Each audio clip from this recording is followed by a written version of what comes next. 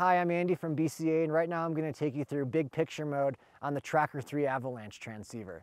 Now, Big Picture mode is a tool that we designed into Tracker3 to help you solve multiple burials.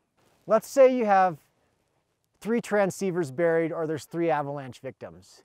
You're going to go into normal search mode. It'll take you to the strongest signal. Once you've come to that first signal, it's a great idea to use Big Picture mode. Hit the options button, hold it down.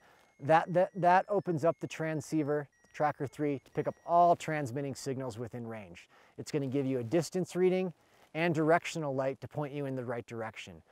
That's very useful if you have a lot of manpower that you can help allocate to the rescue. You can send one group to go excavate the guy 10 meters to the left. Maybe I can go get the guy 15 meters to the right. It speeds up the process and really allows you to use your resources effectively and in a really efficient way. As soon as you release that options button, you're going back into normal search mode and you're going to be locked onto the strongest signal. So Big Picture is just a great way to get a visual of the scenario you're dealing with and to help allocate manpower.